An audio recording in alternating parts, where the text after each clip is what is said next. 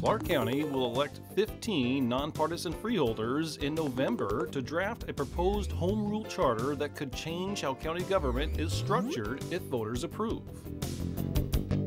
The county will host a public forum July 24th for residents interested in running for freeholder positions. There will be 5 positions available in each commissioner district. Those interested in volunteering as a freeholder may file with the Clark County Elections Department between 8 a.m. Monday, August 5th and 5 p.m. Friday, August 9th. Filing is free.